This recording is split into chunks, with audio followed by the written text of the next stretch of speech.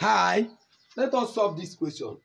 This problem is ordinary differential equation, and we need to apply separable variable techniques in solving this problem.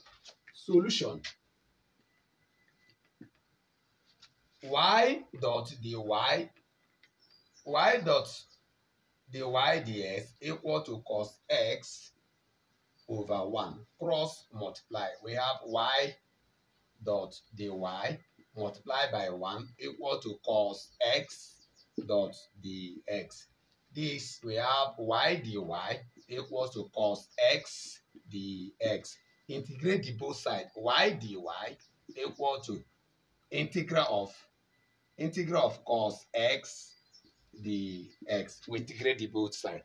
Now when you integrate y dy, you have y squared over 2 equal to, whenever you integrate cos x dx, we have sine x plus c. Make y squared the subject of the formula. We have 2 sine x plus c, where c is the constant of what? Integration.